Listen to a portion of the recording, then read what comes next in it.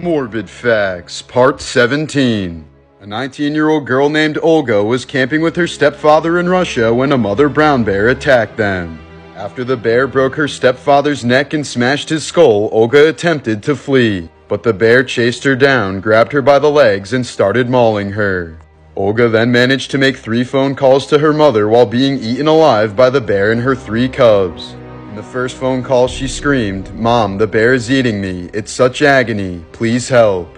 At first, her mother thought it was just a joke, but soon heard the true horror in her daughter's voice, along with the sounds of bears chewing. But she could only helplessly listen in horror to her daughter's screams for mercy. The bears finally left her nearly an hour later, but Olga knew she was gonna die. Her final words were, "Mom, I don't feel the pain anymore. Forgive me for everything. I love you."